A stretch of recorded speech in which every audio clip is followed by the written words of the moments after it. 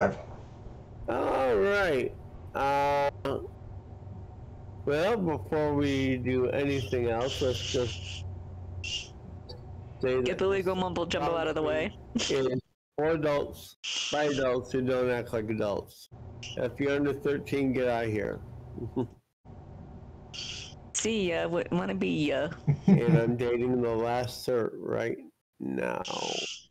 In the meantime, quick programming note. Next week's module will be our usual Sunday module. Yay! It's been a while since And also, Chris and Andrea won't be coming in today. They're having a little technical difficulties up at the lake house. So, having said that, I'm going to run their characters. Let me save the surge. I think it's hotter than that. They are ready to go. And so, good afternoon, everybody, and welcome to another day of Living City of Ravensbruff. Hooray! Yay! You know, the Japanese bluff. Today's module, LCRB HL-111, the first link, and is the beginning of the Chains That Bind series, written by the late great Rick Brill.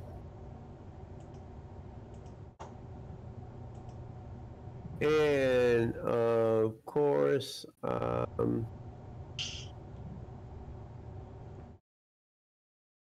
let me copy and paste the blurbage into the window here. Not everything that happens in the city of Ravens is plainly visible. Heinous crimes can always be found if one looks hard enough. But the motivations for these acts may be disturbing to some, and the solutions to the problems are never as easy as we would like. An adventure recommended for characters levels 17 through 20, and this is a Knight Approved adventure.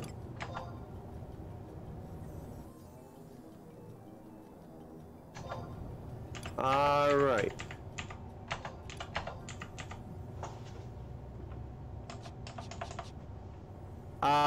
And even though it is midsummer,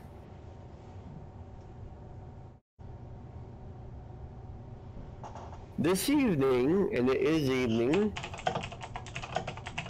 it is actually somewhat brisk. In fact, it is a cold and windy night in the city of Ravens.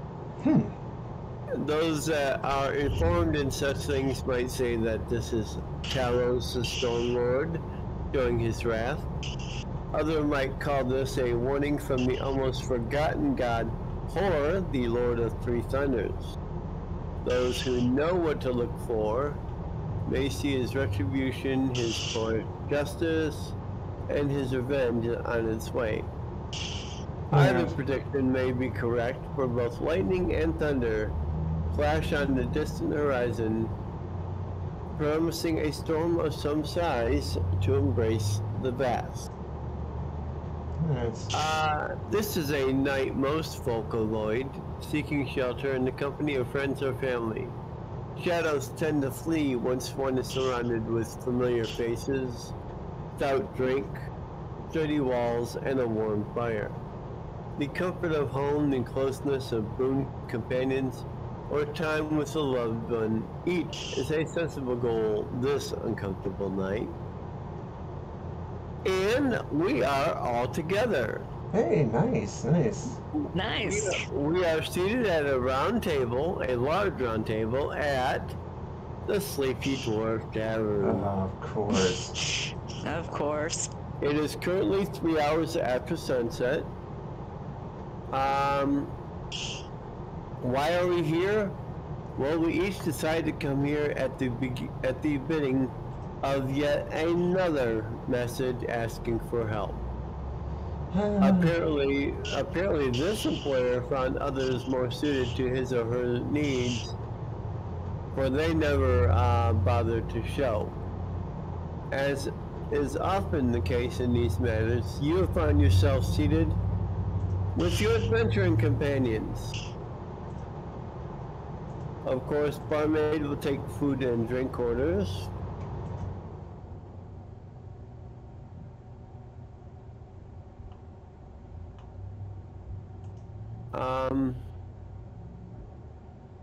And we have a nice, calm, evening in the bar with food and drink being plentiful. And finally, when we've eaten and drunk our fill, it's pretty much it's time to go, so we head outside. Yeah, in the rain and the cold, huh? Mm-hmm. Yeah. And your group finds itself heading in the same general direction, so you walk together for a short bit before saying goodbyes. The cold wind is evident even through clothing wrapped tight to ward off the crisp air. Small bits of refuse and garbage roll down the street in the whipping wind. Dimly lit at best, your surroundings are unpleasant, and the darkness of the night dampens the illumination on the streets. You pass by an alley and are about to continue on when something makes you pause. A sound, a noise, maybe a scream comes from somewhere down that way. Through the swirling air currents, it is impossible to tell if the sound is a muffled moan, a yell of anger, or a cry for help. Neither can the distance be determined, but you are certain it's a voice of some sort. The alley you believe the sound coming from is dark, utterly and completely dark to the normal eye. I'm sorry. Pull out the sword. It's a +5. It sheds light.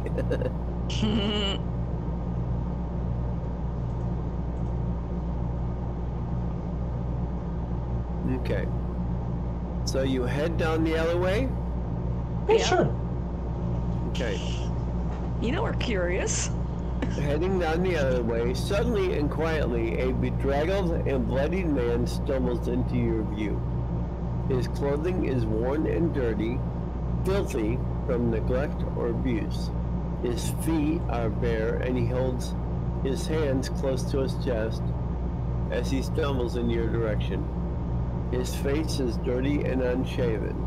His brownish blonde hair is matted to his head. Your initial thought is that this is a scared and wild man when driven to the edge of insanity.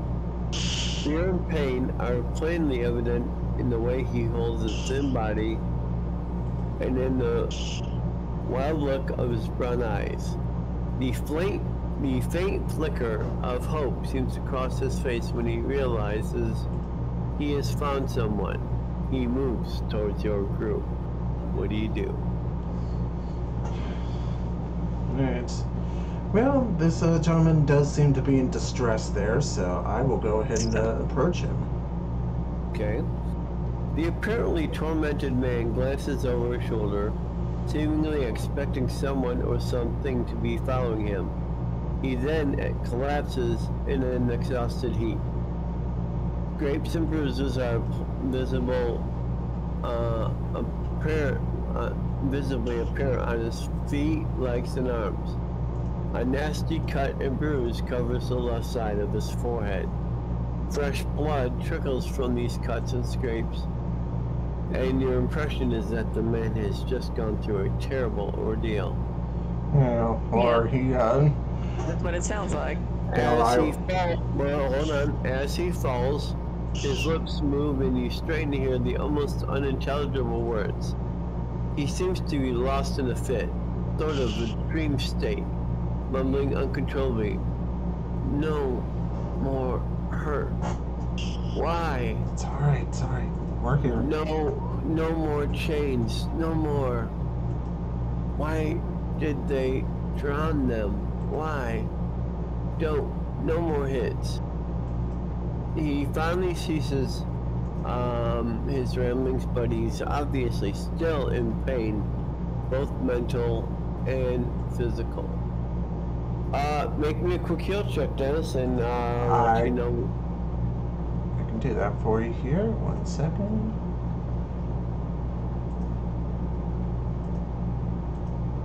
Alright, 35 looks good.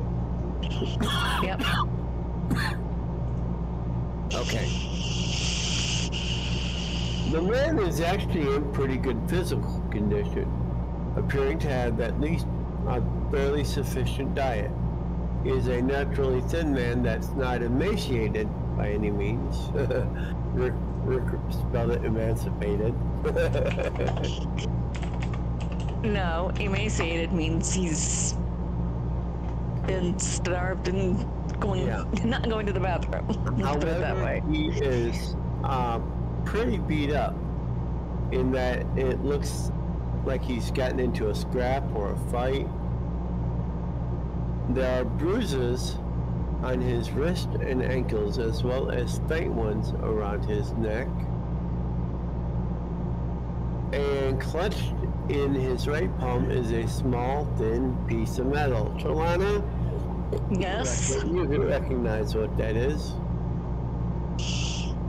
It's a lockpick of some type. Yeah. He's wearing a woolen shirt and trouser, while quite ragged and worn are also pretty thick and warm. He is a regular-looking human male, about 20 years. Right now, he cannot speak intelligently at all, and will only respond to soothing sounds or a caring touch with incoherent syllables or words like cold, pain, dark, hurt. Yeah. Yeah, I will take care of that there. Yes. Okay. Give me one more heal check, Dennis. One more, okay.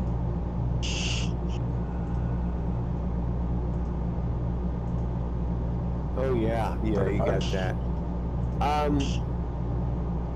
He's probably undergone some great trauma, and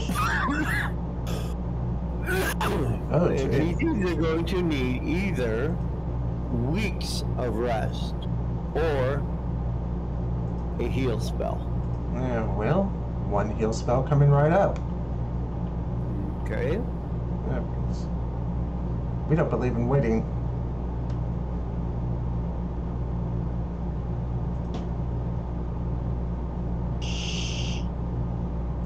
Okay.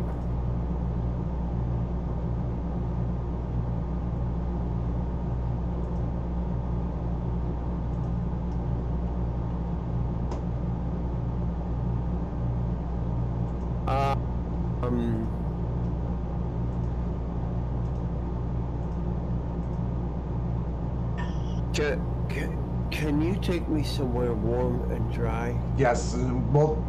Of course we will. Yeah, take him back to my place. Yes, Okay. I think it's pretty close by. Yeah. Okay. All right.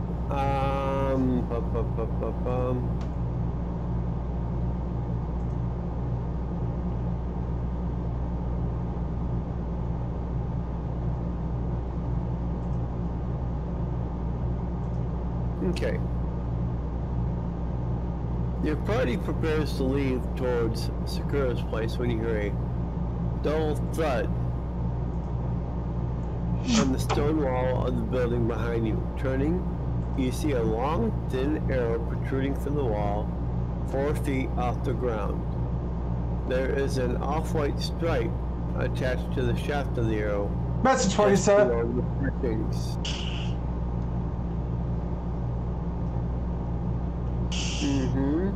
Message for you, sir. Here, Talana, you want to see what that's all about, or? Of course. Okay. The arrow appears to be made completely from stone, a dull gray color. The entire thing seems to be carved from a single piece of stone. The fletching's impossibly thin. It has sunk at least 6 inches into the wall. Wrapped around the shaft of the arrow is a piece of parchment. Are you grabbing the arrow, Talana? Of course. Okay, as soon as you touch it, it crumbles into a thin, fine dust, of course, leaving the parchment to fall right into your hands. Written in common on the piece of parchment is only one word: peace. Peace? Mm-hmm. Peace. Looking around the area, a search for the owner of the strange arrow reveals an odd sight. It is roughly 3 to 4 feet tall. Unseen not until now, you spot the short and stocky figure perched on the edge of a building overlooking the street you stand on. You immediately recognize this as a special gargoyle. It's not so much the appearance of the statue that tells you this. It's not the impossibly detailed shape of the figure as shown by the flashing lightning behind it, nor is it even the large folded wings over the numerous hands. The thick compound bow, complete with notched arrow grasped in one stone and claw, leaves little doubt what forced the arrow so deeply into the stone wall. But even this does not make you think that the form is more than a piece of finely worked stone. It is a bright silver gray light shining from each eye that tells you that this is more than a simple statue, more than a creature you've heard of in legend or faced in battle. Yet the creature does not leap to attack, nor does it seem nervous. For it sits completely still, looking down at your group. You would estimate the creature to be between 3 and 4 feet tall.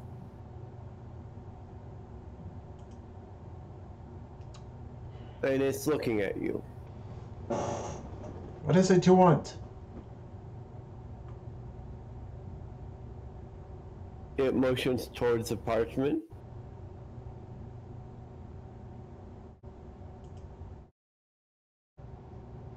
I don't But exactly the parchment's only got one word on it. Mm-hmm.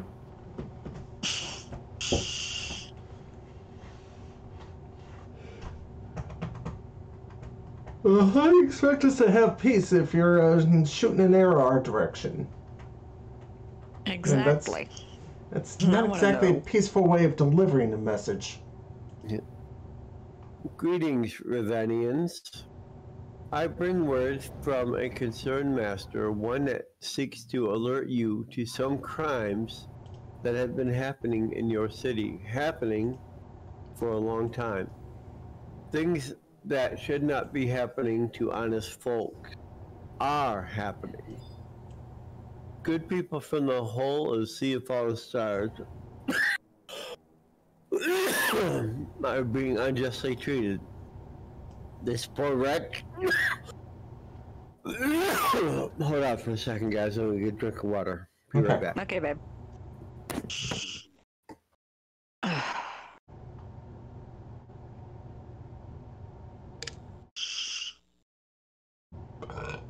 Excuse me.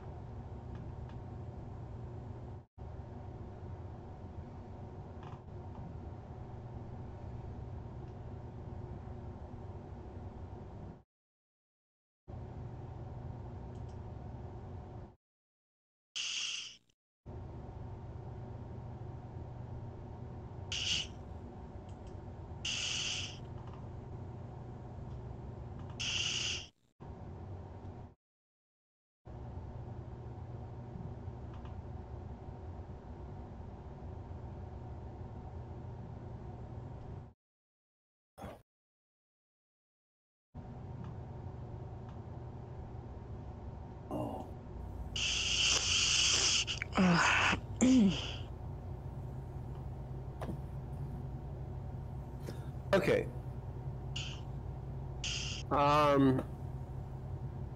Good people from the whole of the Sea of Fallen Stars are being unjustly treated. This poor wretch is an example. Do the heroes wish to know more? Of course. We're listening. Excellent. Then listen, for the winds of this angry night will cover our meeting for only a short time. Not enough to answer questions. Ravensbluff is a convenient town. It suits the purpose for powers that have more to be concerned with. If you wish to aid the way of life for many folks, and harm that of the manipulative and greedy, find the place of storage. But be careful, for the workings of these powers is not easy to defeat by wit or by wrath. When you are ready to begin the search, launch this into the night sky. The gargoyle reaches beneath a wing and drops a single shiny black arrow. The shaft falls swift and straight, stopping only when it embeds itself in the cobblestones near your feet. You notice that the arrow is perfectly straight down. This one also seems to be made of some strange stone. It will lead you to a ruse, one needing to be uncovered to stop the flow of unjustly spilled blood, to stop the destruction of lives. Be careful, for even now your actions are known, at least a bit. You will certainly be watched by those wishing harm and those offering aid. Take the suffering soul, make him comfortable, ease his pain. And with that, the creature suddenly leaps into the air, flying impossibly fast and impossibly quiet. The night quickly swallows the figure, and you are left with your companions, the bedraggled man and the gusting winds. Well, looks like we've got a bit of a mystery on our hands here. Yeah. Yeah, but first things first, let's Get this guy to your place. Yeah. They'll be already there.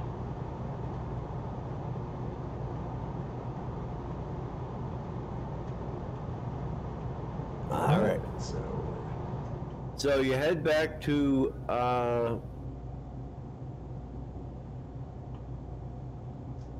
We're heading to Sakura's. Okay. Because we want to get this guy nice and comfortable. That is the general plan right now. Yeah.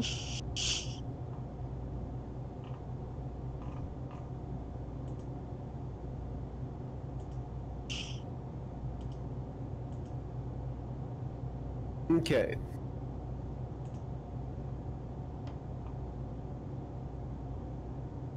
Now, Sakura, you being a very higher up at the Temple of Mistra, would it be possible for you to have an acolyte serving at your domicile? I'm sure we could probably arrange one, sure. Okay. Well, let's face it, one very young acolyte occasionally comes by and cleans your place up. And he is there when you get back. Yeah. And he goes, "Oh, what happened to him?" Yes. Let's get him up to one of the rooms here. Okay. He'll go up and take him up to one of the rooms. He goes, "I have an idea. Permission to leave the house and go grab someone?" Yeah, of course. All right. So he heads out, and slowly but surely, the guy is starting to come around. And about 20 to 30 minutes after leaving, the young acolyte returns. However, This time he's accompanied by another priest. Yes. This man is much older, but wears the simple gray robes and the red skull cap of a pain bearer of the Ilmater. An interesting choice there, to say the least. Yeah. Well, very interesting. If the guy's in pain, Ilmaterites take away pain. Yeah, to take it into themselves. Do they not? The pain bearer has a kind and serious face, with amazingly light eyes. Compassion and caring radiates from this man as he speaks. Good evening, my friends. I am Father Andres of Ilmater. Yes. I thank you for bringing this suffering soul to your beautiful home. I am concerned for him. He seems to have endured much. Please tell me who are. Well, we know who you are. Yeah. You're Black Metal's Angels. Yes, we are. I would like to examine this man more closely, with your permission. Of course. Yes. Okay. With that, he bends to the bed and begins examining the injured man. The young acolyte slides a stool behind the elderly priest, who promptly sits. Andres motions for the acolyte to move closer. Whispers to him, and the young priest quickly bows in return, then turns and leaves. Okay. He is examining the young man. By the way, the youngest man's name is Kylan. Kylan. Okay. Okay. He's examining the bruises and injuries, nodding slightly now and then.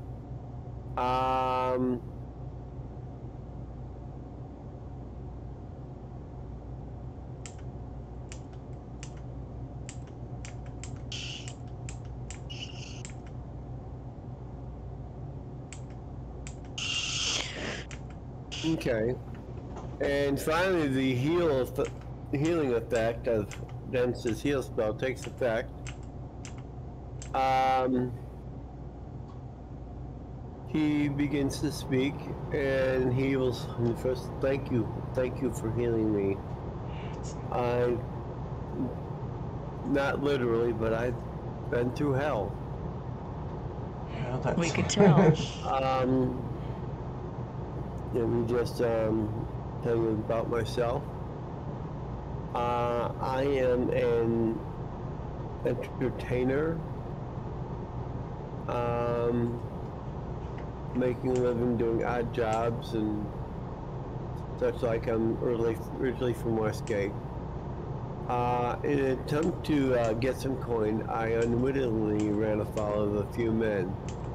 The type of men better left alone.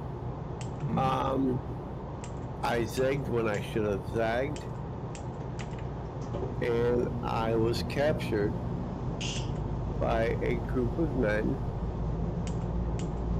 who clapped me in chains, put a collar around my neck, and loaded me onto a ship with others also in chains and collars. Slavers. Bastards. And we were brought here to Ravensbluff. Now, Dennis, as the night... Yeah, this is no questions asked. We're going after these guys. Declan knows this as well, so does Aurelia. Slavery is illegal. Yep. In Ravensbluff.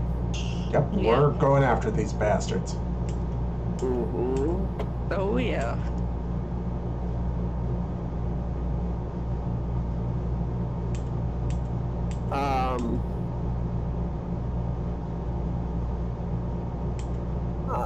About 10 minutes before you guys ran into him, he escaped from a storage point here in the city. When he was initially captured, he had the sense to hide a lockpick and bide his time. I won't tell you where he hid it. I don't think I want to know. Okay. Do I really want to know? No. Okay.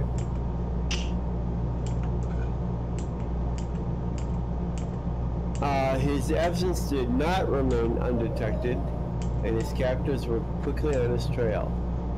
He fled wild and frantic, running blindly down dark and unknown streets until he ran into you guys. He has no idea where he is right now. He's never been Ravensblood before. Honestly, has no clue on how he will get home. Will.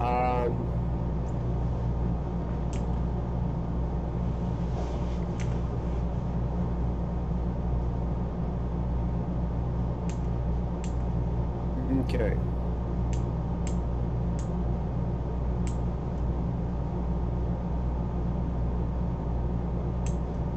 Pretty much,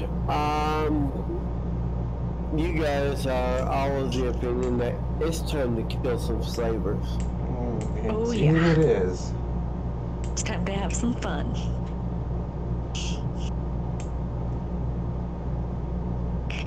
And Morova goes, I know it's not, legal in the city to do so. No. But these slavers will be joining my undead horde. Yeah, what? For Only one, after I kill him. we kill him first, then you can do whatever. Yeah, we kill them first, and then they are going to be undead slaves for the rest of eternity. Well, I have no problem killing them. Yeah. I do love murder after all. Okay. So, it's time to start looking for where the slavers are, which means we have to shoot an arrow into the sky. Which means that would be me. Or Declan. Or me. Or Rella. Definitely not Morova. I don't think he can use a bow. No, he cannot. He can use a crossbow, but... Alright.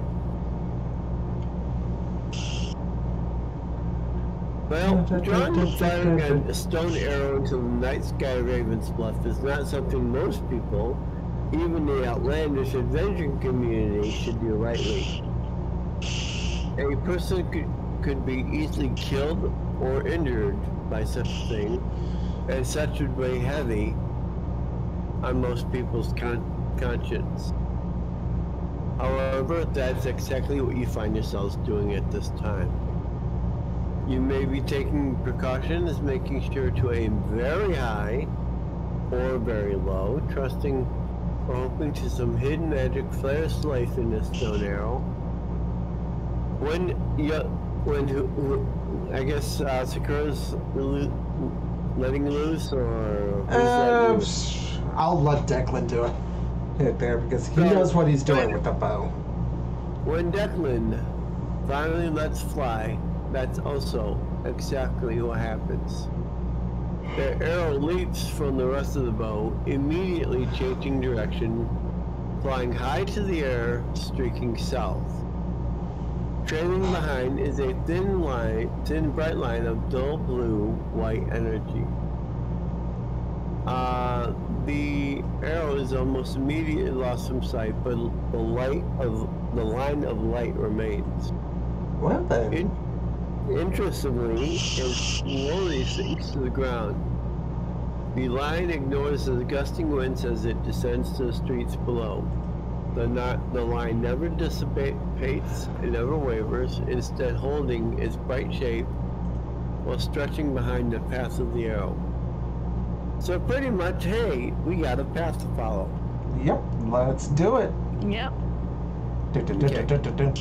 You easily follow this strange path, for the string of light has fallen completely to the ground, having wound its way between the buildings. Not knowing how far it will go, but knowing It likely leads to dangerous people. You remain cautious. I take it weapons are out? Oh, hell yeah. Yeah. Absolutely. The streets remain empty, but for a few rugged souls who have purpose in their steps but seem ignorant of the line of light leading you to the city. The strange light twists and turns occasionally, accommodating your need to go around buildings. You finally round the corner and see that the trail leads to a medium-sized building. The light goes straight to the door of the building.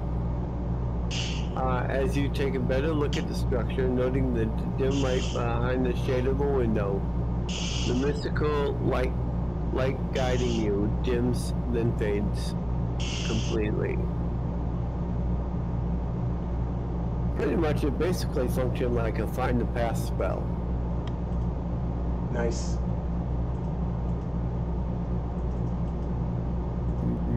Okay.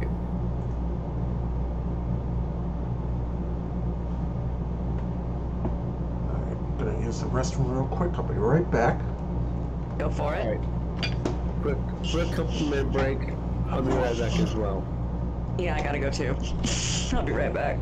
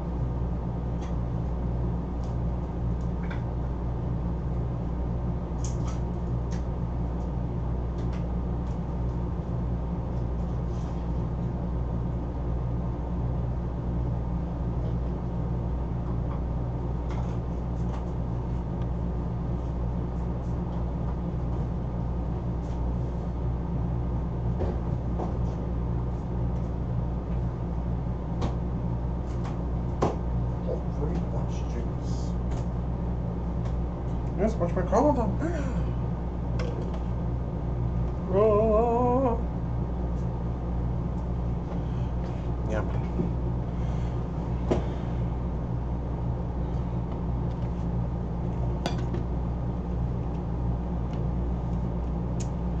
Yeah. Okay, I'm back.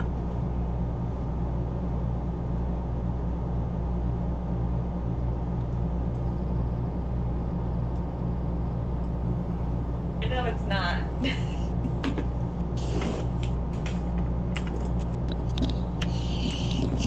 Okay, I'm back. So am I. I A, had to go to the bathroom. B, get some more water.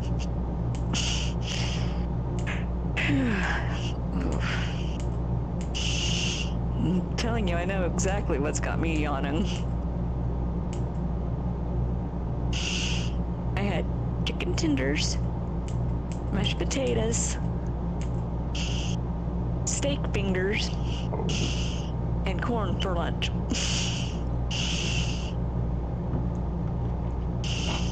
Okay.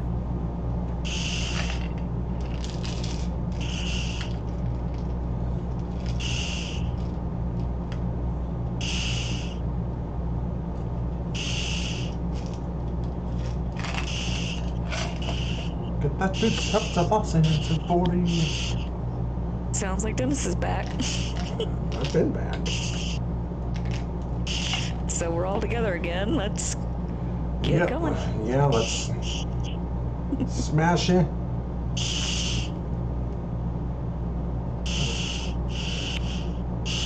The cute murder machine wants to have some fun. Oh, this will not be fun. For them, at least. Not for them. Because cute murder machine loves murder. Remember that. Mm-hmm. Okay. You go inside, correct? Ready Yes. Yep. to kill some stuff. Unfortunately, you don't find any slaves or slavers in here. Huh. You do, however, find a lot of paperwork and some stuff that has actually probably been illegally obtained that you guys can probably steal from the stealers and get some gold for it.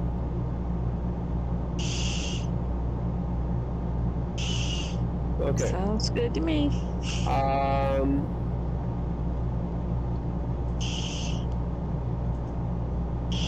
Let's see, the building is owned and operated, according to the paperwork, by a follower of Joaquin, actually a golden eye of that goddess, but one that may be quickly falling from her favor. It seems to be a warehouse of sorts, strong and thick, and appears to have only one floor, although a tall ceiling, more like a storage building or a barn. The priest's name is Jedediah, Jeddia.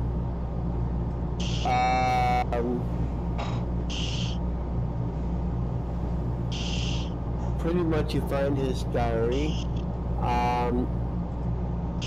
Definitely no longer a peaceful or an innocent man.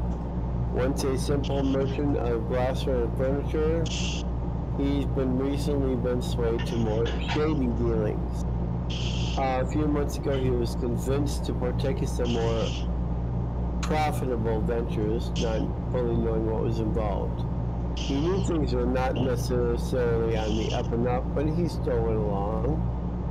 And he decided it was better to increase the commerce of the area and further his goddess's teachings, instead of spreading a few pesky laws getting away of some very profitable business. When he learned that it was slavery he was getting into, he was shocked and scared. Knowing what type of people servers generally were, he was too afraid to just pull out, knowing they had future business planned with him. When he tried to find excuses to end his relationship, he was similarly and pointedly assured that that was an idea that could prove ultimately unhealthy. According to his journal, since that point he's lived a tortured existence, torn between what he knows is wrong and attempts to justify the huge profits and the borderline teachings of his goddess. He simply doesn't have the moral fortitude to stand up to his fears and face the implications of his actions. Well, we need to... Upon discovering that one of his slaves was missing, Jedediah, apparently panicked, he sent the men provided to aid in the transportation of slaves to retrieve the fugitives. Suspecting his time may have ended in the city of Ravens, knowing that those pesky adventurers are everywhere, We usually are. Apparently he had the remaining men prepare for immediate and speedy departure from the city. It's empty of slaves, but does retain other bits of proof to the real purpose of this place. Pretty much got 3 rooms: the front and main entrance room, the office, and the majority of the building is one large affair. which pretty much contains the furniture and glassware used to foot the operation. I will tell you right now, there is about 12,000 gold pieces worth of furniture and glassware. Alright, well, we'll put them in the bag of holding. Okay. Yep.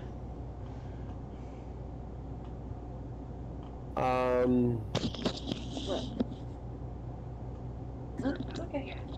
Finally, there's the hidden evidence of slave operations.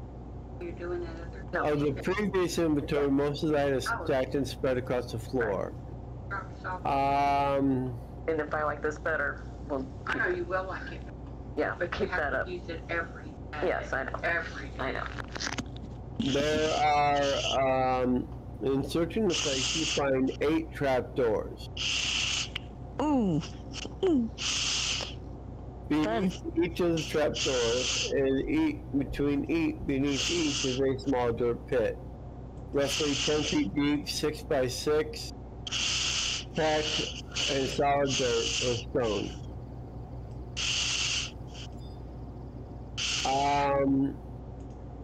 In each of the pits, the floor of each pit is solid stone, probably that of the sewer system. Sunk into the stone are large and sturdy eye screws. Sets of relatively short chains are attached to each rings, and manacles are attached to the chains. You found the slave pit. Now the question is, have we found the slaves, though? So far, no.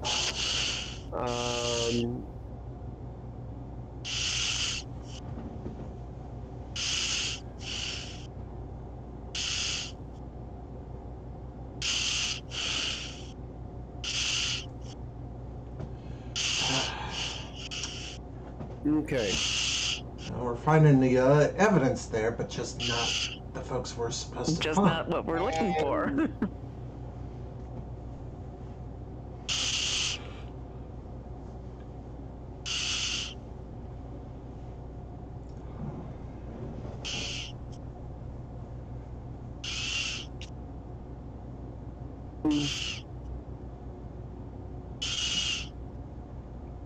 Maybe we should let the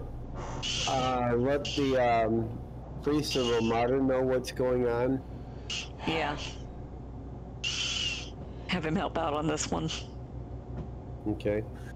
The priest of Ramada actually has brought in a watch captain to help deal with the situation.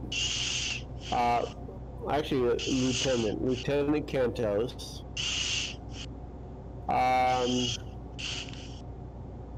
Cantos will recommend that you guys get some shut-eye while he sets out to work, noticing if many members of the watch have noticed any wagons.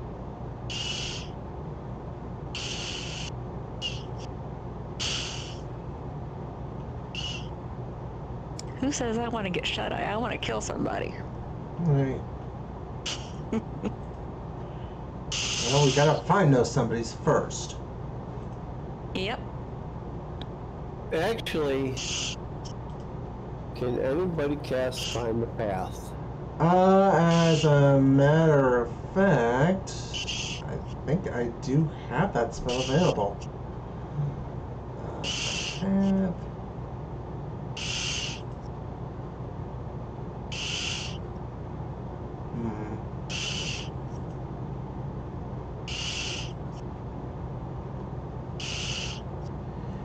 Could use some location, but that requires an object of some sort. We don't have that yet. Let me see. Find a path. Find a path. Find a path. Where are you? Find a path.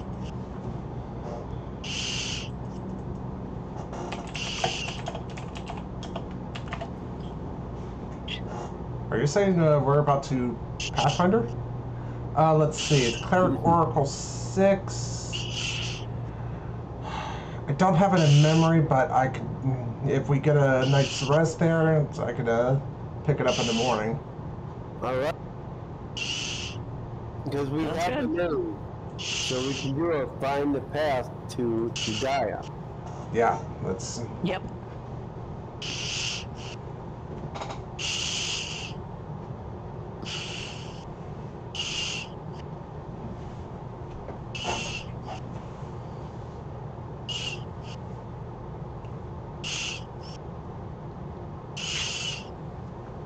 So, the next morning,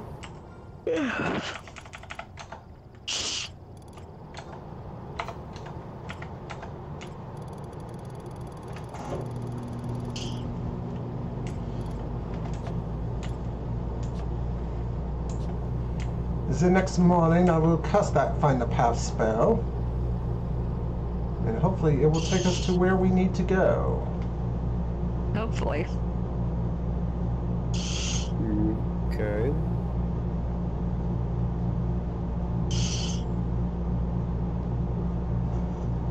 And the Find the Path spell actually leads north out of the city. Hey, guess what? We're no longer in Ravensbluff. Which means Marova can get away with making his undead horde if he wants. Yes, he can.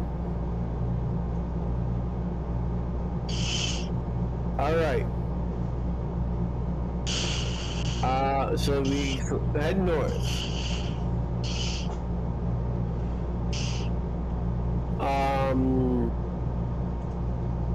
Let's see. You know that they're probably in a heavy wagon.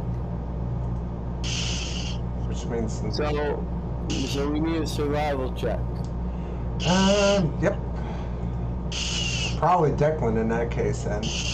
And if you've got access to his, Yeah, I do.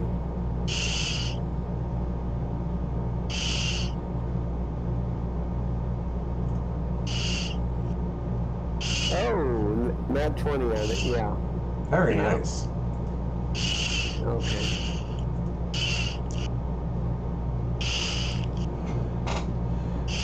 Well, if we take up our usual. You head north along the road for about 3 to 4 hours, and then you see that the wagon tracks leave the main road. And as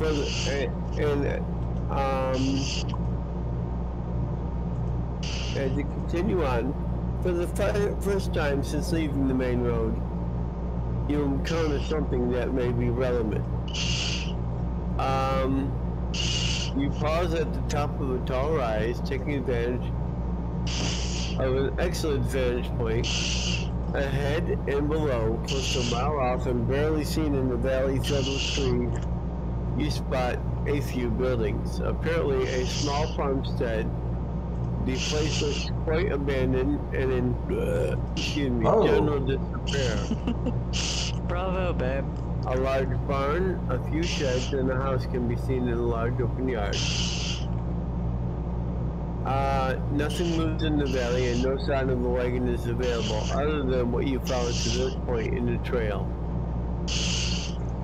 Alright. Marova is going airborne. Of course he is. And Declan is going to make another survival check.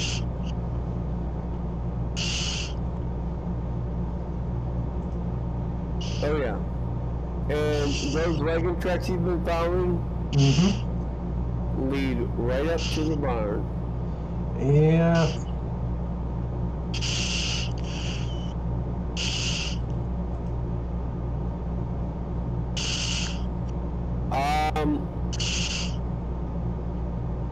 Oh.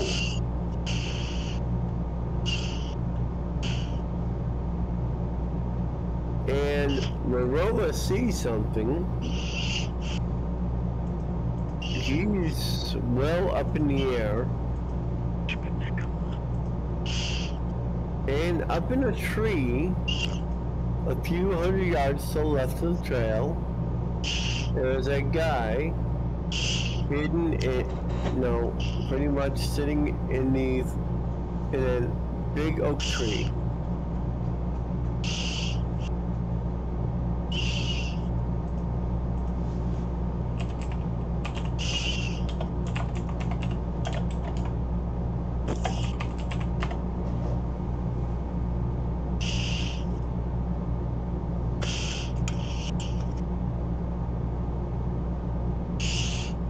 So, what would we like to do to the guy up in the tree? Well, I can shoot him in the butt with an arrow. Don't do that just yet.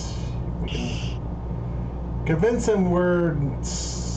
Well, we are flying there, so yeah, this is a... Actually,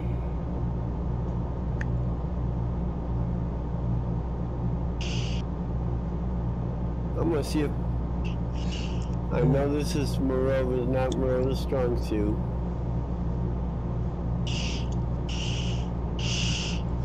But...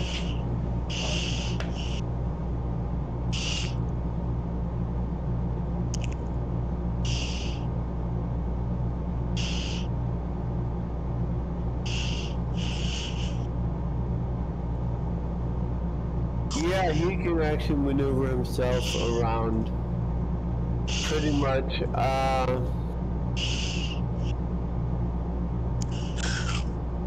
to within about, I believe it's about 30 feet behind the guy. Okay. Yeah.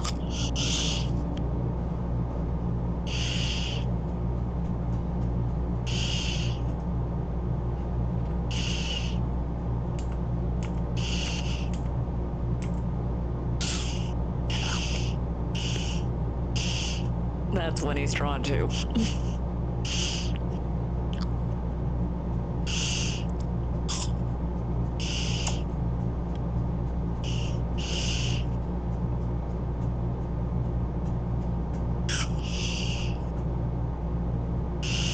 Nope. 20. And then all of a sudden, Yeah, he just withers up and dies. this guy just falls out of the tree.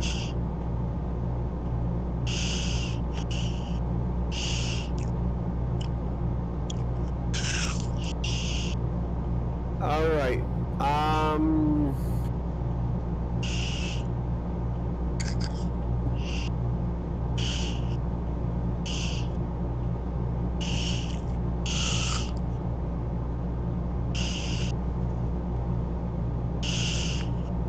Honestly, they really don't know that you're here.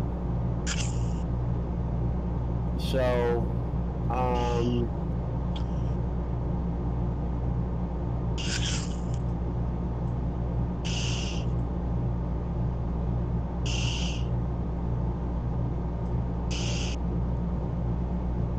and Morova flies up to the rift and looks out behind the barn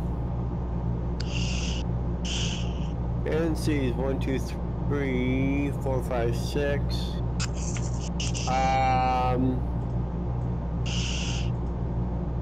6 guys were each wearing holy symbols. And what sort of holy symbol would that be? Well, Morova will tell you in a second.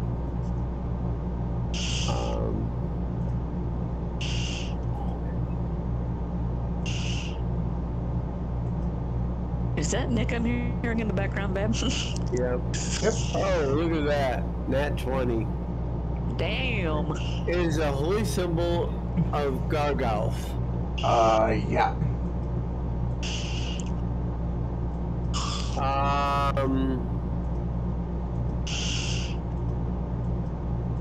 Yeah, I'll show you what he see. I'll show you what he sees. Okay. Okay.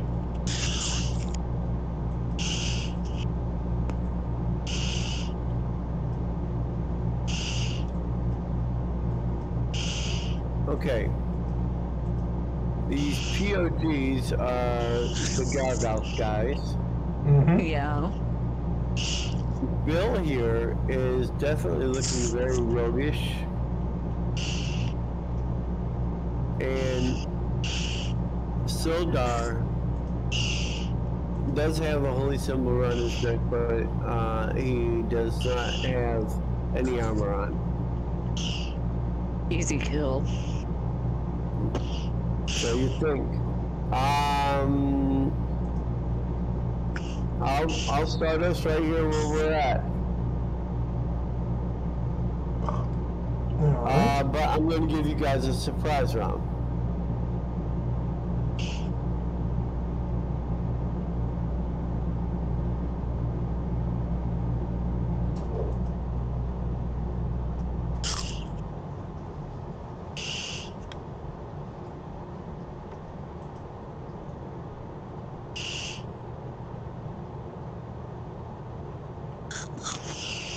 Looks like I'm going first.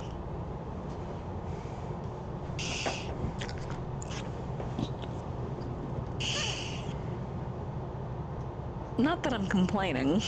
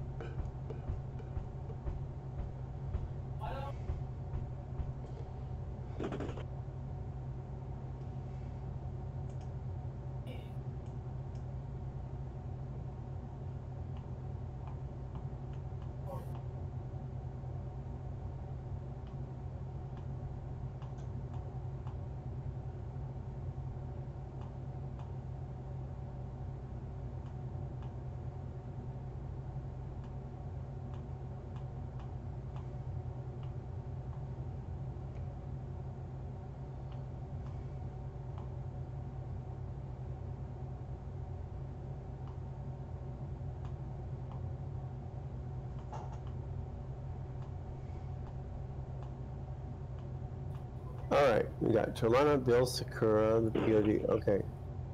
Here we go. Ow. Had to get my banana. Ooh, look at Ray with the nat 20. Ooh. Ooh, nice.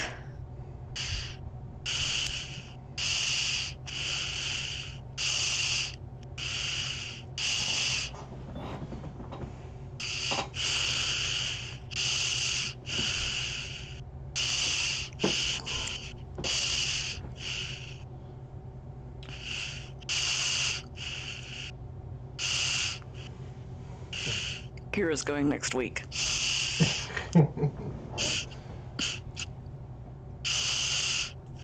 Oh!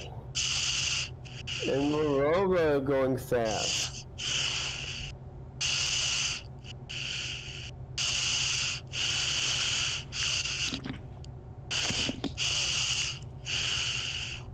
Okay. Toronto, Yep. you are going first. Let me see something.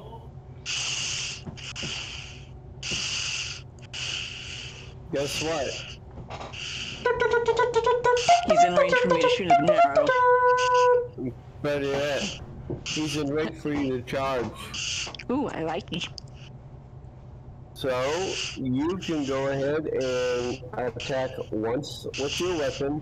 You're getting sneaky dice, so, guess what? I would use the Crimson Rated, yeah. AC 31 for a total of 64 hit points. Yeah. He's pretty much gone. No, he's still up. These guys got hit points. Bill's like, Huh? Aurelia will charge up as well. Single attack. For 26 points of damage.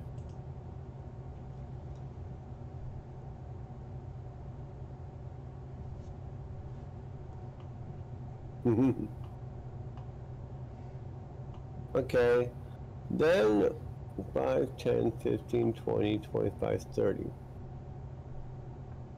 Oh, this is gonna fucking hurt. Well, Marilla's gonna weaken them for you guys. The cutoff line will be this guy right here between them and Marilla. But yeah, they're all gonna get hit and hurt badly.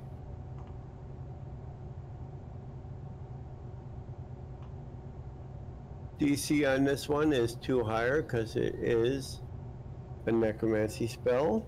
Okay. Damn it. Anybody got straw? We have just sucked 1 year out of your life.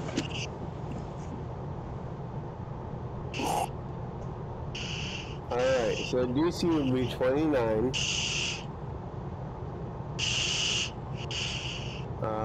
Fortitude save.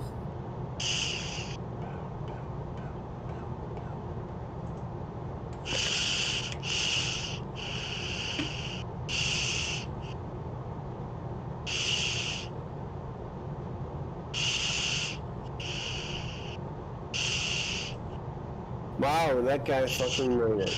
Okay. Yep. So 31 if he makes a save.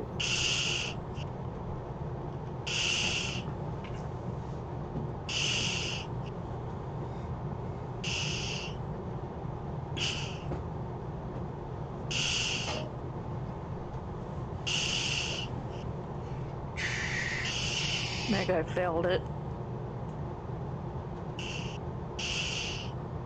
Oh, that guy made it.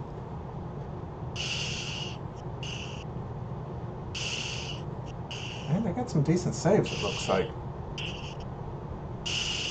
Oh yeah, these guys are decently high level.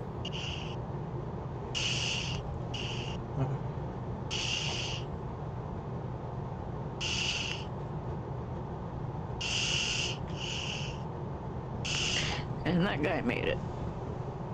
And that guy made it.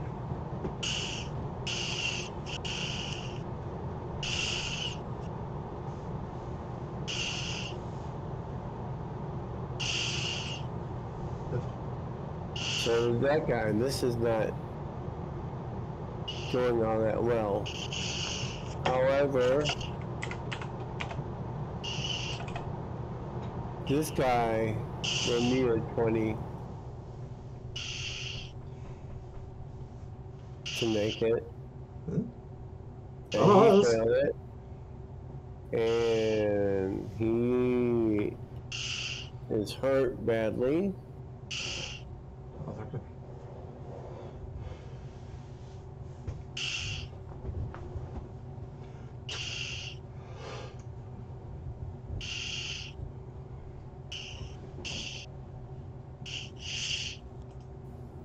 And he failed. Yep. Oh my. He failed and he dies. That was the big one. That was the 11th level mage, 11th level priest of Gargals. Oh. Sufficiently beefy, in other words. Yeah. Okay. Okay. Sakura. Yes, and yes, I have a new toy to play with today here, so I'm going to move up to Mura over there.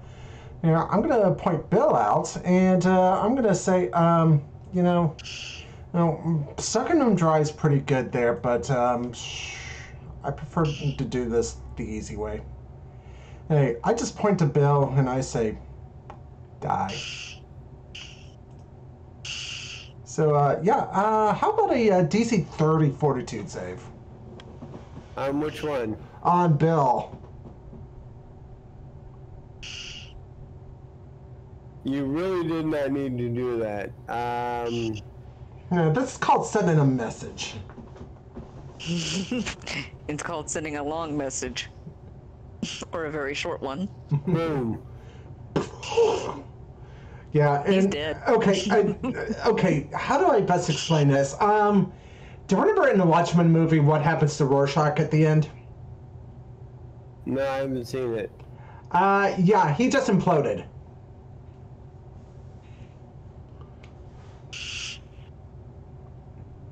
And so yeah, and I have that spell up for a while. Okay.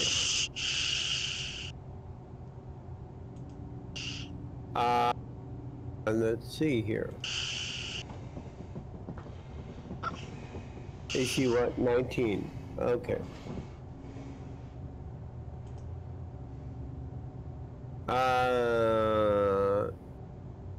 The shock will not go through.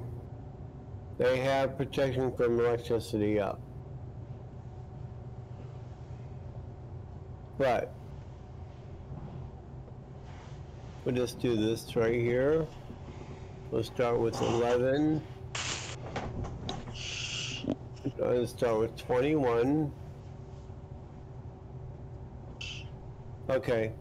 And then on the second attack, he dies.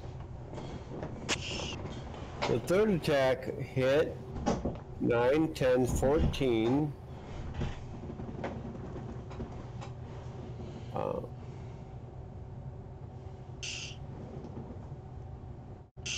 The fourth attack hit for 12, for 18.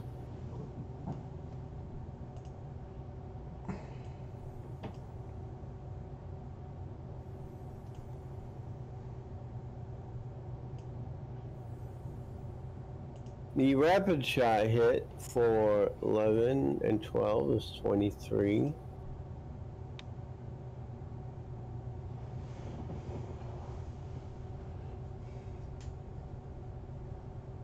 And the hasted shot missed.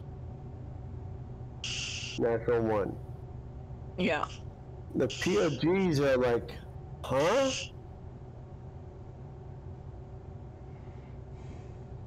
And then Kira will come up.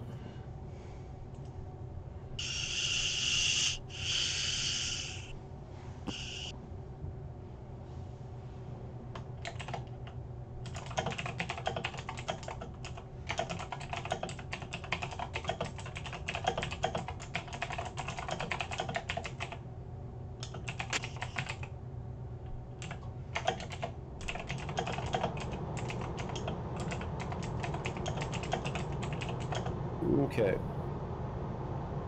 DC 27. This is a reflex save. Yep. And this is actually their worst save.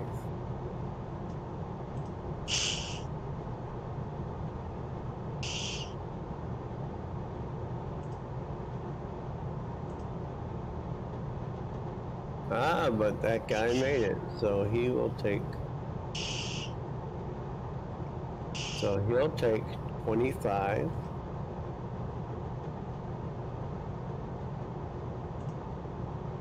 And he's not on fire.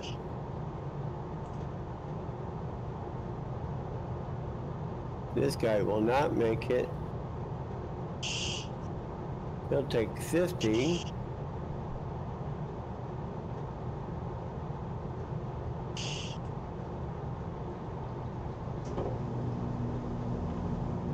And he is on fire.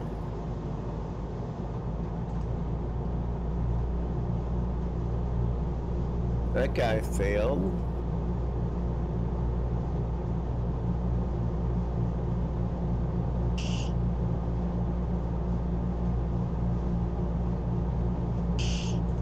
On fire. That guy made it.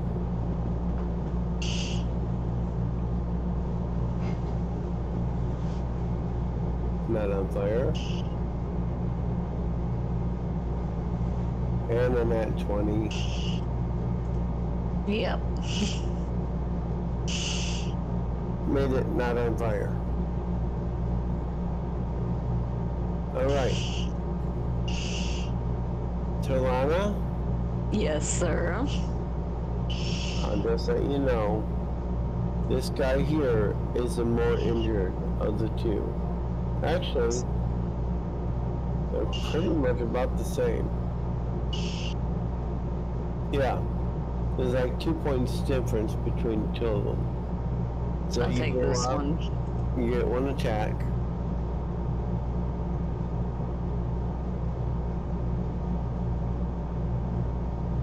And you do 12 points to him.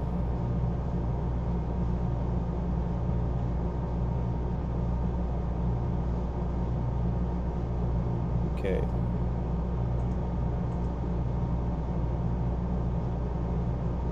Aurelia will come over here. Single attack.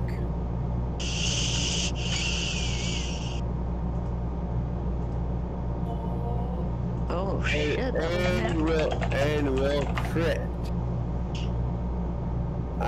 So this guy is now dead.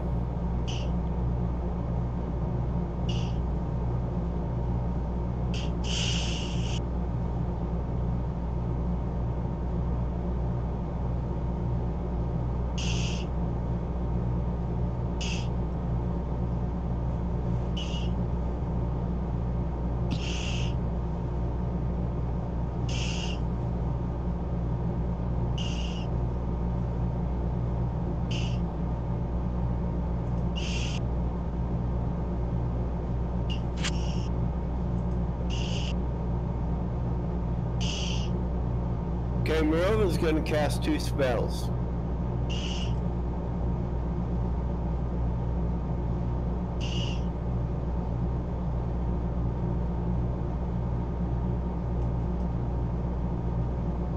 Actually.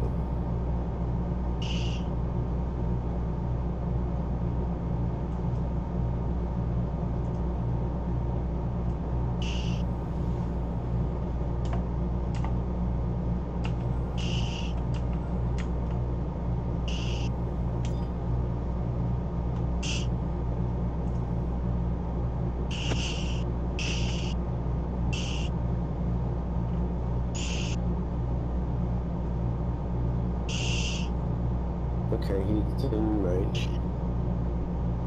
Mirova will cold ice strike this guy for 51.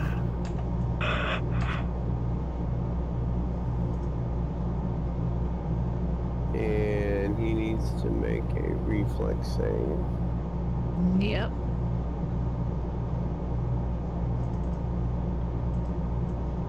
That's a fail. Yep.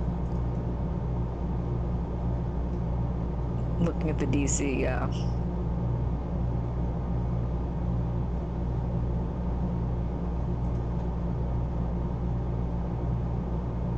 Still up, but he's almost Hurt.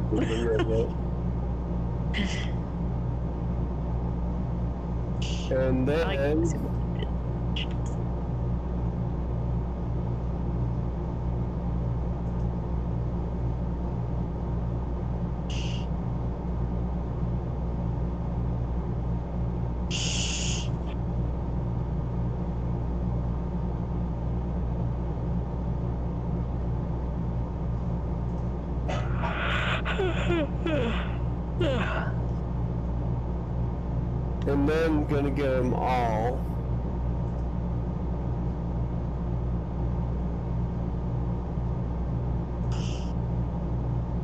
Inside a freezing sphere.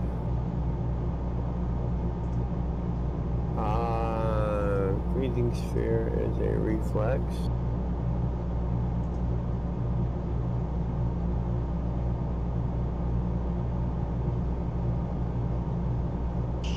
Okay.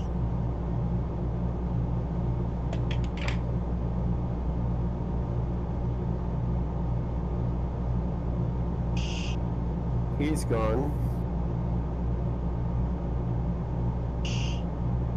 He's gone. And now the saves have to be made.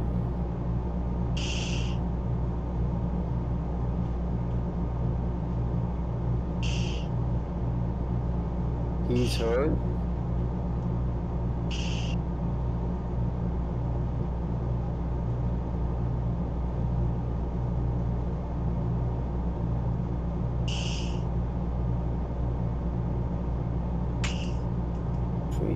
atmosphere. And that's he okay. Oh, he fucking made it.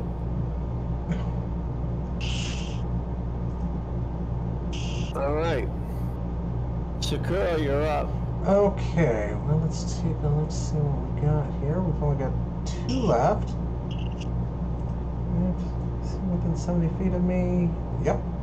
So yeah, second round, I'll continue concentrating on the implosion and let's see. We'll just make this one. This guy's got the more hit points. Yeah, go ahead and implode him. All right, he needs to make what? Fortitude? Fortitude, yes. DC 30.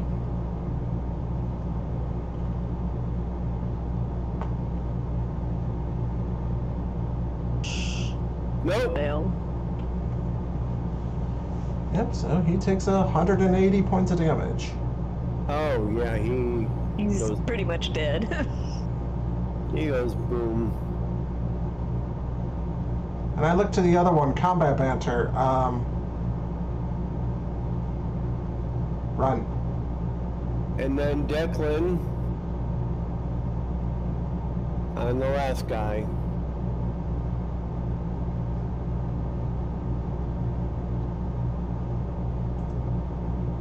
Once again, the shock does not work, but everything else does. This guy has... Okay. Hit, hit, hit, hit.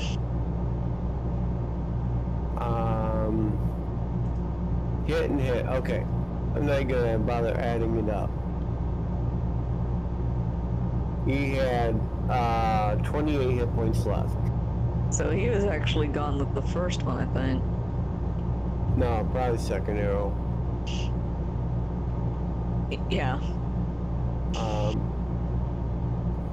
Let's see, 13, 15, 17, 27, yeah. So by the second attack, yeah. Yeah. Okay.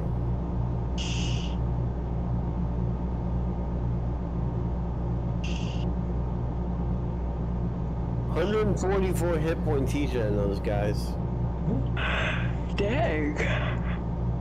Beefy. Bill was an 11th level thief, and Sildar was an 11th level, mage 11th level priest of Gargalth. Okay, we search the area. The barn is exactly as it should be, dry, neat, relatively unused. However, in-depth search reveals many more sinister details. Clever pits in the floor. Inside the barn is the wagon. Huge, with a large and secure carriage area, large enough to hold at least 8 adults. You'll find the horses. You find about 16,000 gold pieces in gems and coins. Oh, hello. And of course, you know, you find the pits. Guess what? There are slaves in the pits. Oh, excellent.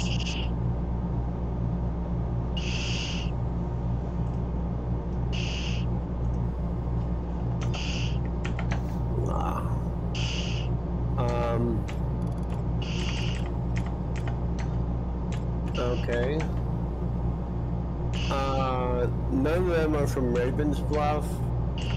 All of them came from cities on or close to the Sea of Fallen Stars.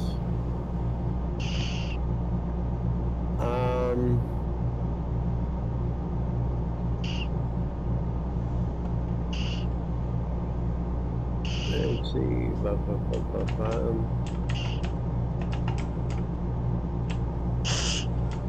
Okay. You bring the slaves back to the city.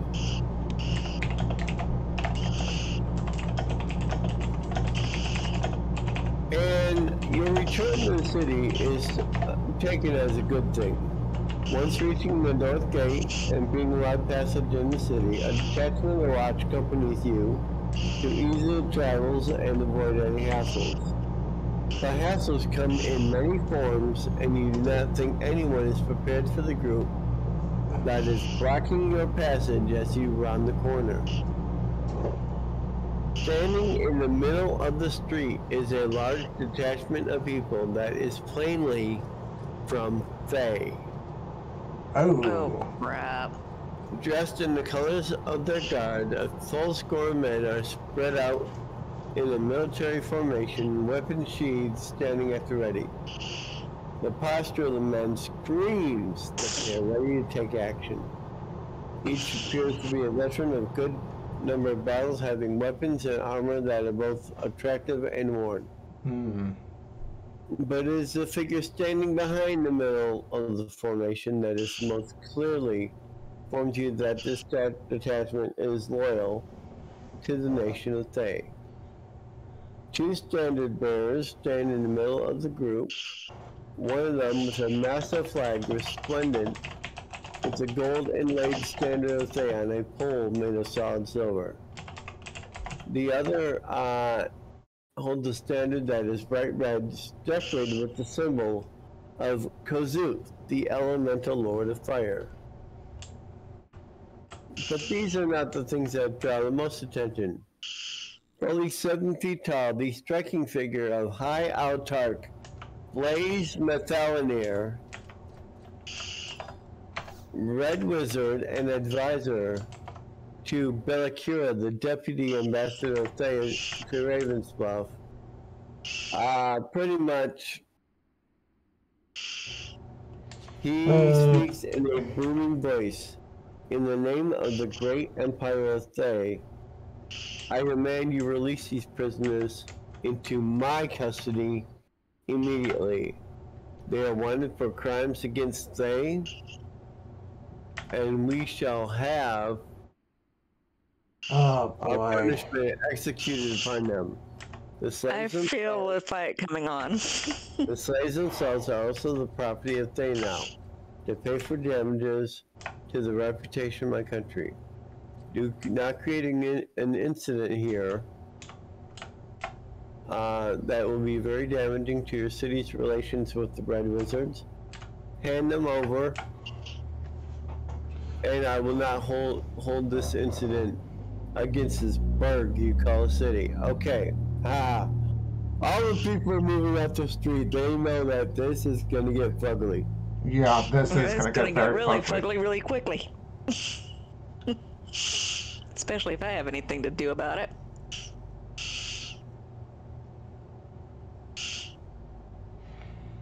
Well, they were being held unlawfully against the standing laws of the city.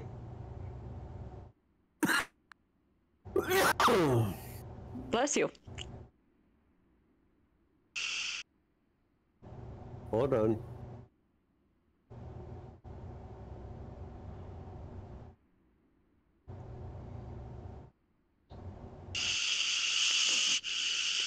Looks like they might.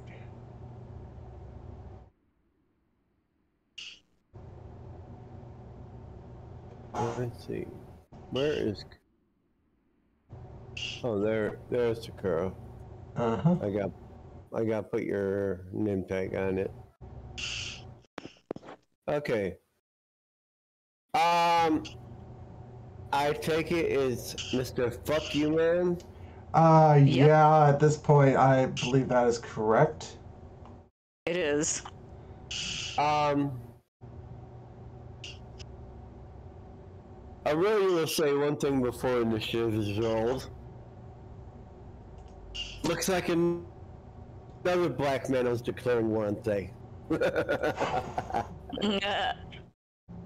Oh, nice. Very nice. Not 20, baby.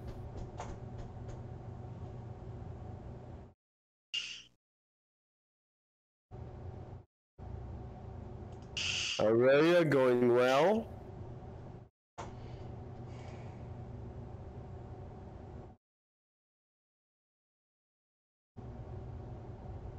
Morova's going next week. Next week. Declan going well. here are going well. The Red Guards will go on a group initiative. Figured as much because there's so many of them. Yeah, there's like 20 of them. Blaze, however, will go on his own.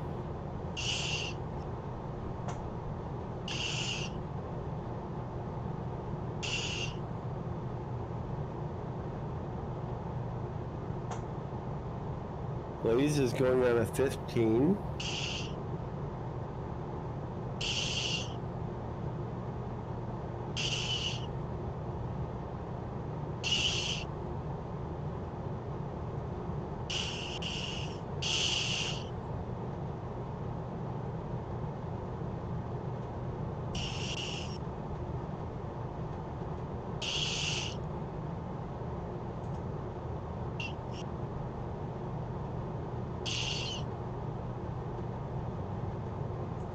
Damn it.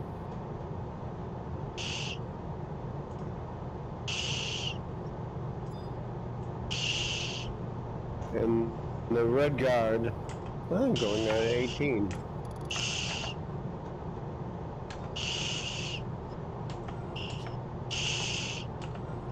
Okay.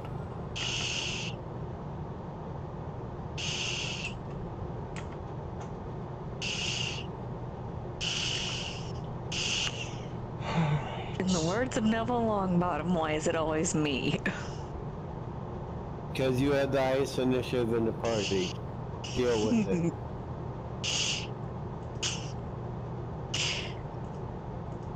Okay, the cute murder machine will go with it.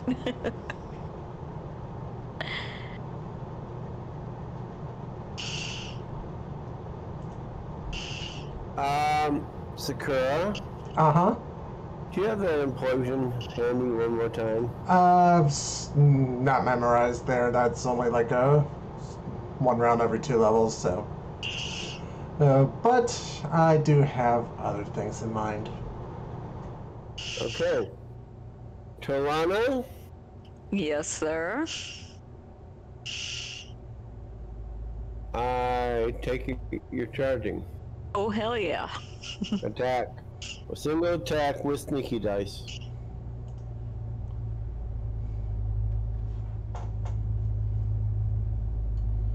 $54, 64, 66.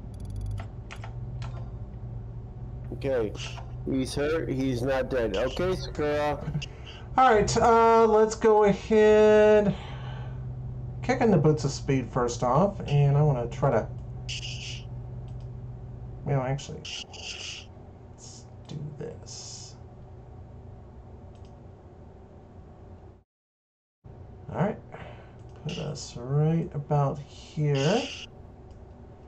And then I am going to cast that other wonderfully nasty spell that I do have.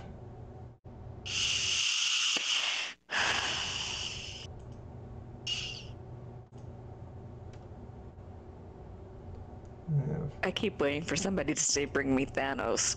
Oh, I just did.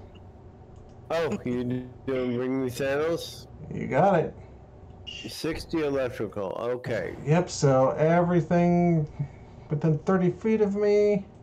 Don't ask me how I knew you were gonna bring me Thanos, but eh.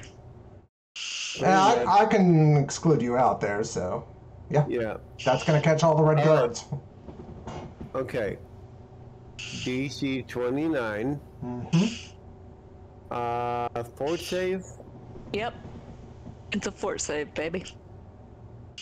Okay. I'll do the red guards first.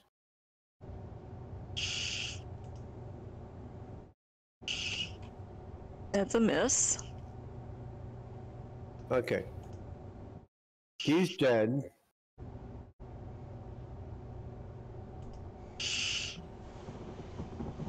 Oh, he's definitely. That's a definite miss. Are they stunned if they, If they fail their save, they are stunned.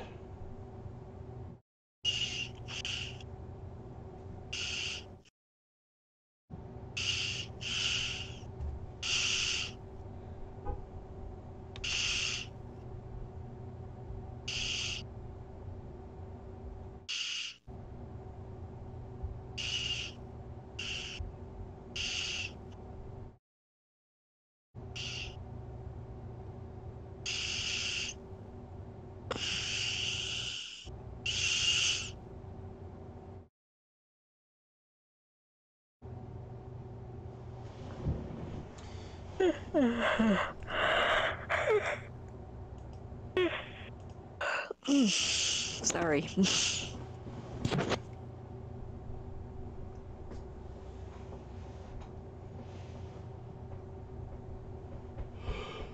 Well, there's a chance they can't save. Oh, goodness. Okay, that's my fault. You know, yawning is contagious. Ooh, he made it.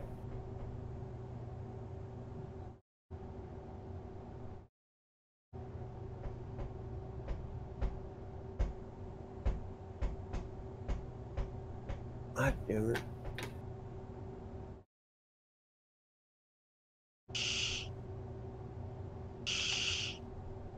Not by much, but yeah, he did.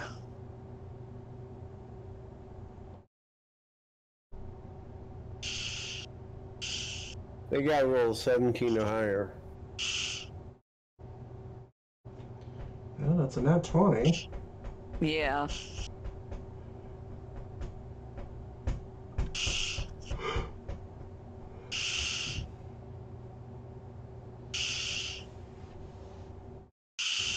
And a nat 20 definitely counts as higher. Ow. Crap, my back.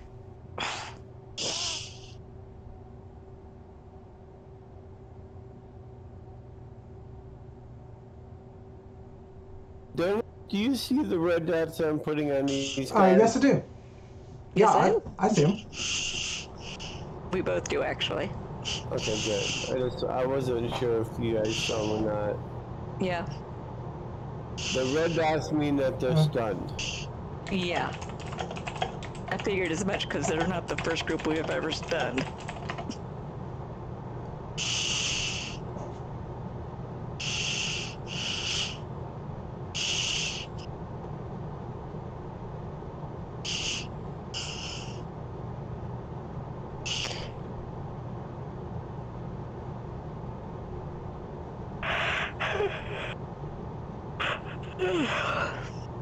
Sorry. Okay, who's next to yawn? Probably me.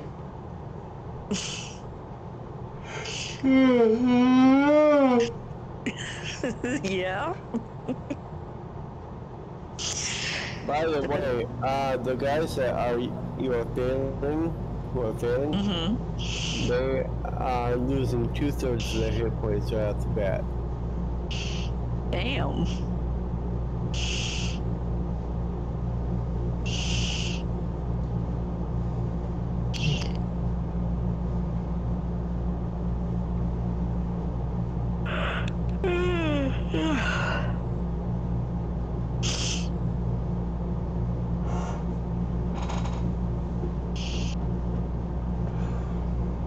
Did I tell you the nose spray my brother-in-law brought me used to only be available by prescription?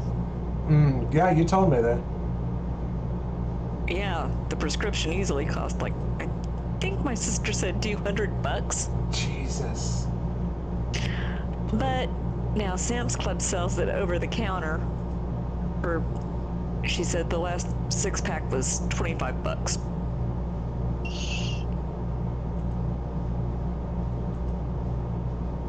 And all I can say is that since I did the nose spray this afternoon, I've only sneezed one time.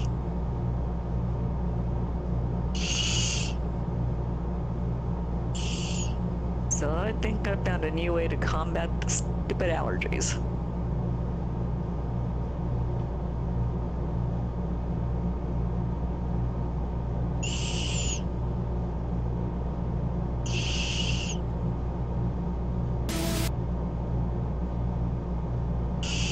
We got a lot of red dots. Yeah, I saw that. That one, baby.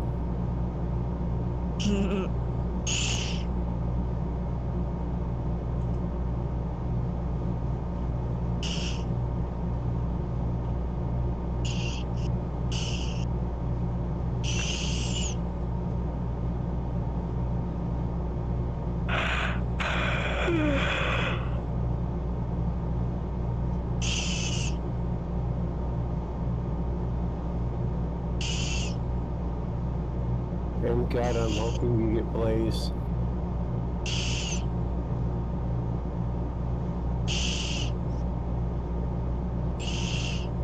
Okay, so out of the red guards, only 2 made the save. Okay.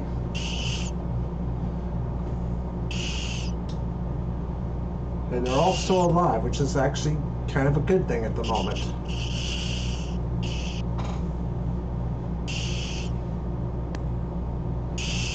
Which means there might still be a chance we can resolve this. Yep.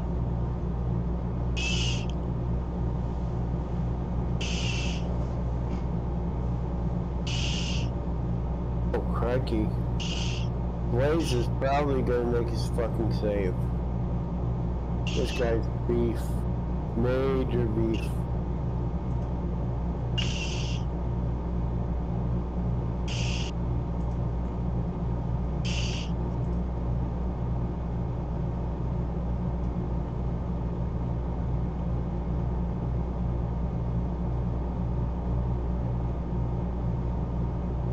Oh?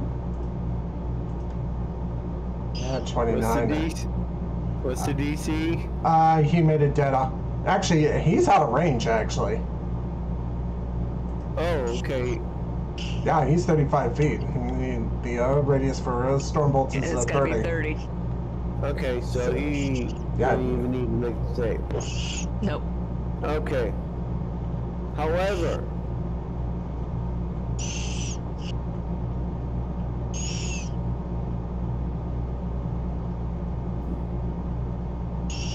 no matter how subtle the wizard,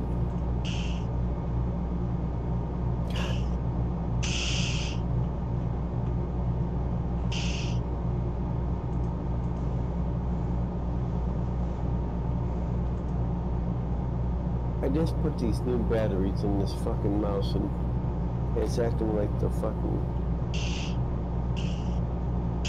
It's acting like a big baby. It's acting like a piece of shit, actually.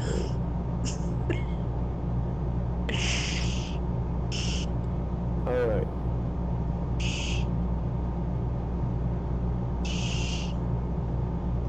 No matter how subtle the wizard,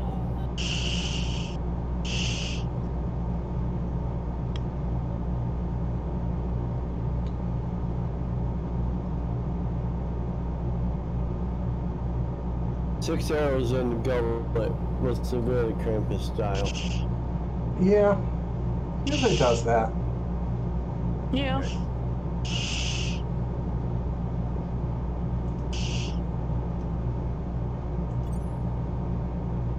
Okay. He's got resist energy, acid up.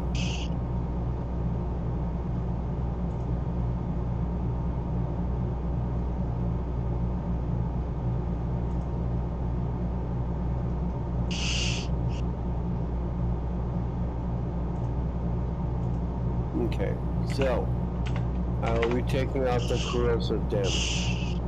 Yeah. Let's start off with 19.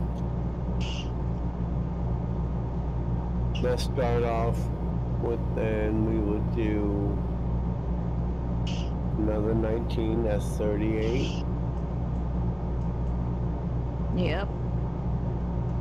Third attack will be 22. That would be It's up to 60. 60. The fourth attack missed. The rapid shot hit and critted. 9, 11, 12, 32, 38. And its haste attack hit.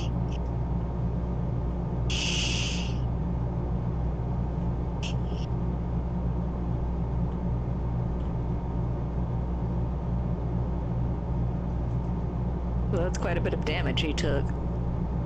12, 13, 14. He took 112 points of damage. And he's still standing?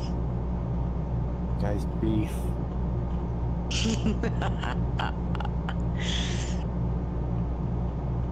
Let's see what Aurelia decides to do.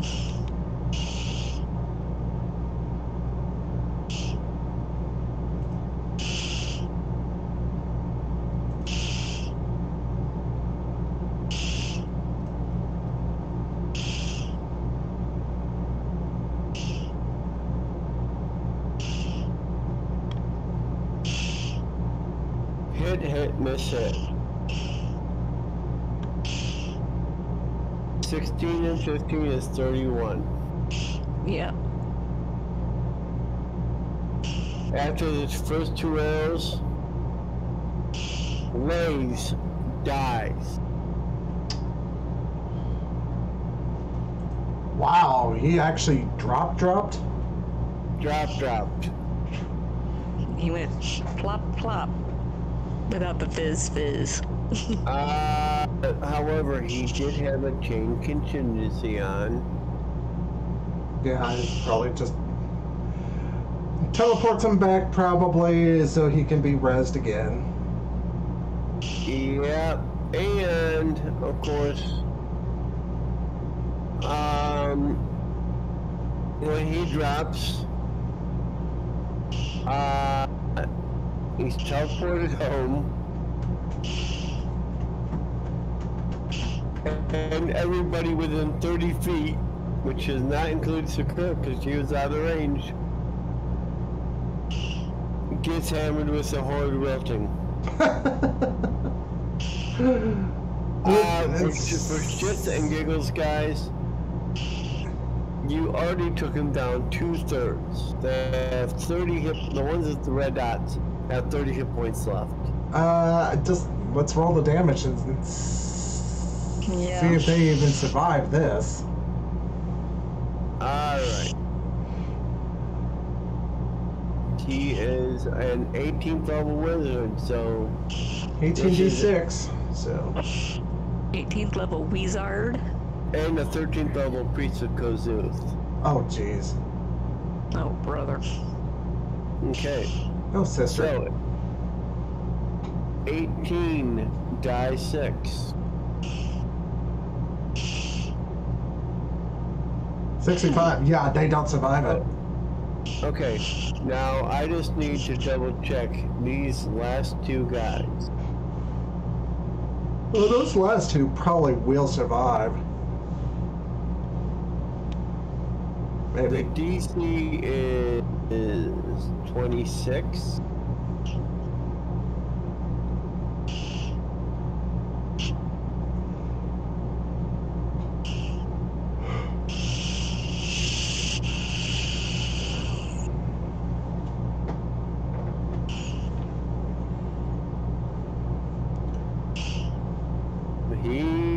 I think he made it. And he made it. But they will give themselves up. Good choice. Very good choice. Because the other 17 people or 16 people died.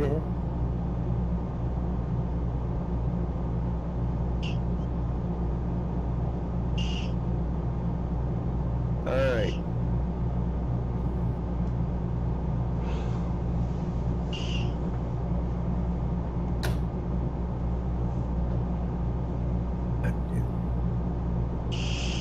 Alright.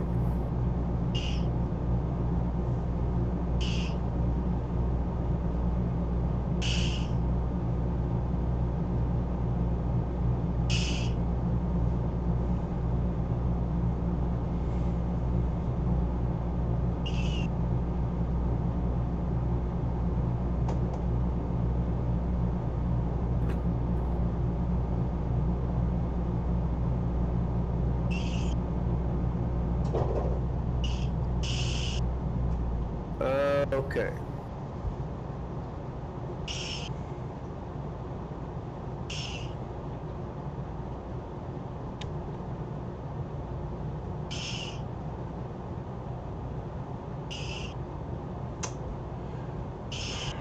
So, unfortunately, that does leave us a bit of a conundrum, considering we just quite a conundrum.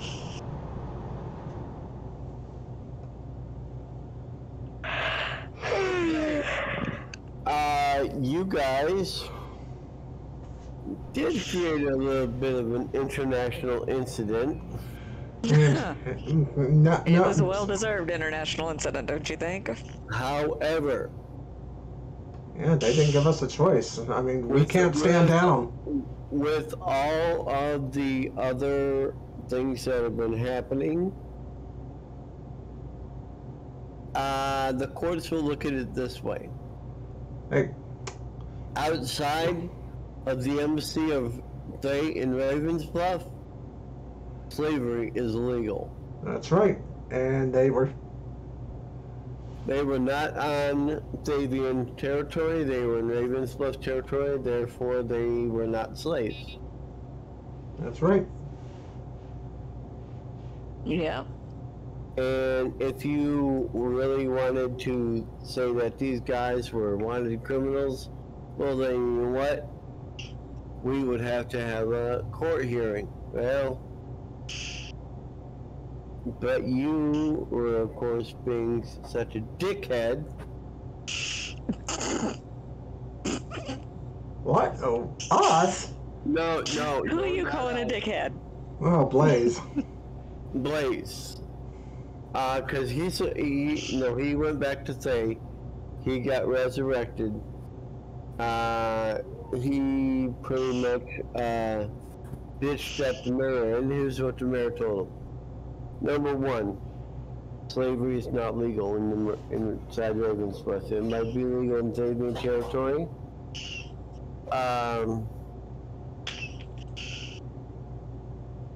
But not in Ravensbluff. Number two,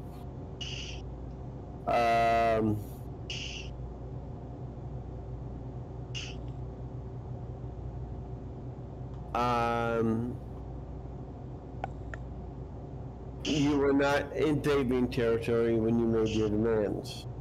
Yep. We defended us. Number three. Aurelia Blackman declared war on you guys.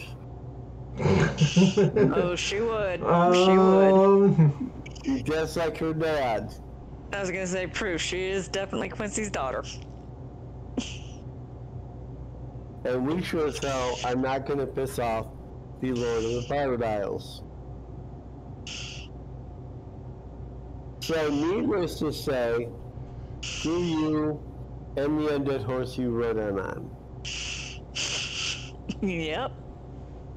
Okay. Now, having said that,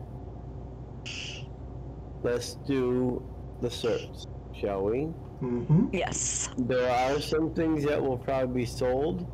There are some things that more than likely will be party treasured.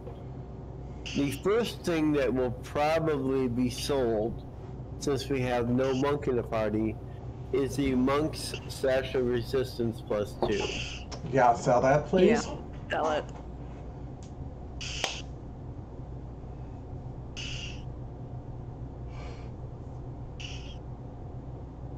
Okay. The next item, which I'm thinking might be party treasured, is a Scroll of Clairaudience. Yeah, we could party treasure that. That's fine. I'd say PT that. Ow. Stupid back every time I move.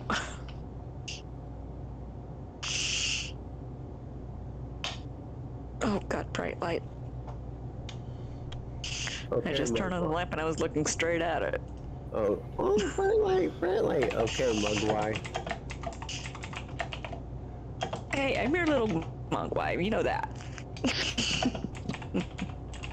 God damn it, piece of shit mouse.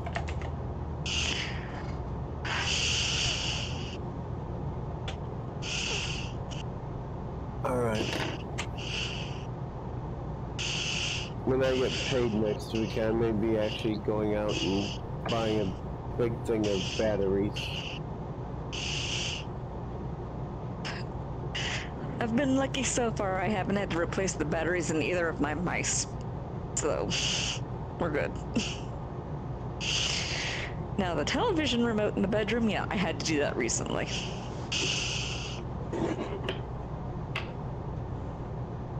Ow, ow. Into the closet I go. Yeah. Okay.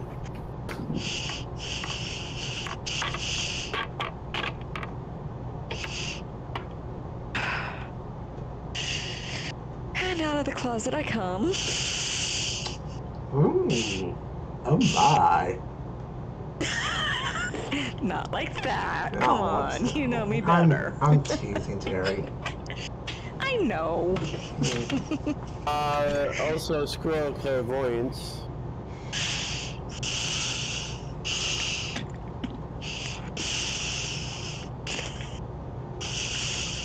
Okay. Yes. That's page 1. So, party treasure, good things. I'm thinking party treasure on all 3 of these certs. They are all potions of invisibility. Okay, Yeah.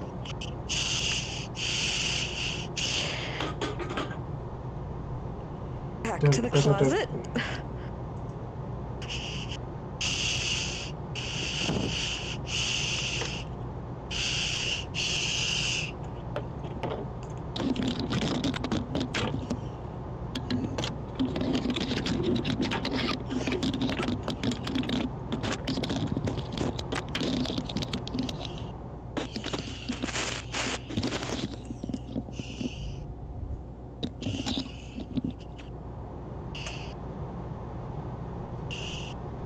To page 3. Stone arrows +2. You know those arrows that the gargoyle shot at the beginning of the module? Uh-huh. There are 20 of them. They are magical +2 arrows. I'm thinking Declan. Yeah, Yeah. that- That's a Declan thing. Definitely.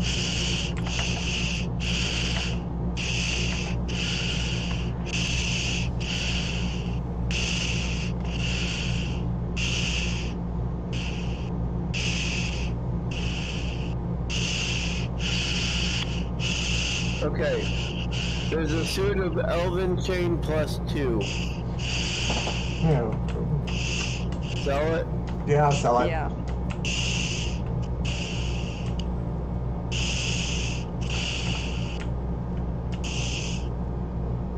Okay. Sakura's getting a crown of heaven. Oh, ho, ho, ho, ho, ho.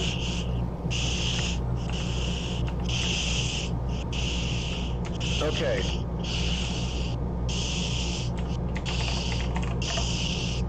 I'll be right back. Now we all are going to be getting a favor and enmity, and we're going to be getting the first one. The first one will be the favor of Karen Misdemeanor, and the enmity of Blaze Methalnir.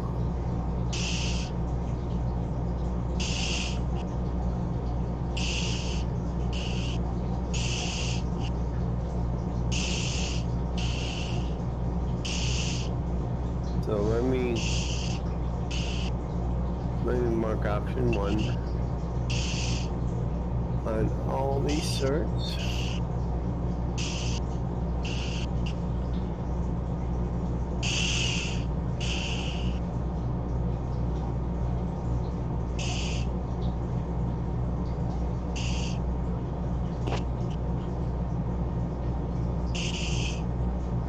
Actually, you know what?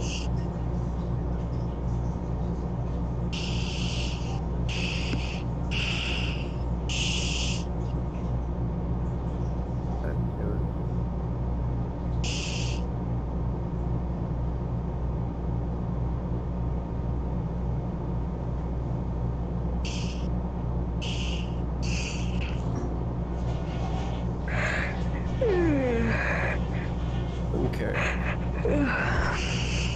So we got option 1 done, and I'll just put your guys' names on the search before I send them. Okay. Okay, babe. There is a horn of warning. This horn is beautifully crafted work made from the dark brown antler of an exceptionally large stag. Etched with the images of a castle. The surrounding countryside and mountain warriors, the ends are trimmed with gold. Gold trimmings are molded and tapered down to patterns of oak leaves that blend into the horn itself. When blown, the horn is exceptionally clear and loud, emitting a sound that would inspire troops. The horn holds a special power also, for when the magic of the horn is activated by command of the owner, the next 3 people the owner touches can hear the call as if they normally would sound as long as they were within normal hearing range. No others will hear the call of the horn. Once the power of the horn is activated, either after the horn is blown on the first full day the lake expires, or it will be inactive during this period the horn must recharge. Alright, who wants a horn of warning?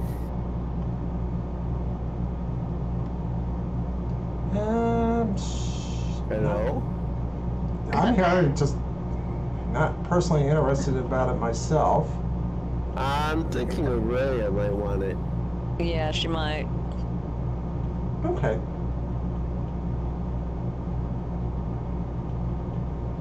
Because I knew I didn't want it.